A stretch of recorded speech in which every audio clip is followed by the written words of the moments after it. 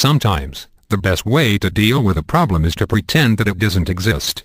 At least, that's the impression put across by former NFL running back Ricky Williams when he discussed the recent concern about concussions in football with ESPN's Dan Le Batard.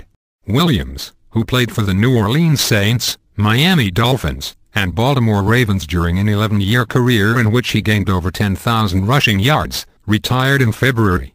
And when it comes to the possible effects of the game as he enters a new phase of his life, well, Williams can't really be bothered.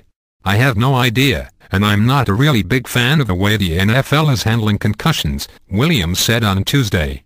Maybe I'm stupid or whatever, but if I got a concussion, and I could see straight and I could carry a football, I'm not telling anybody.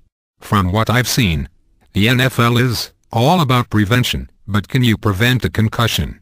I mean, you can definitely have safer helmets, and I had what I think was the safest helmet when I played, and I think you can definitely pay more attention. But ultimately, it's about the players.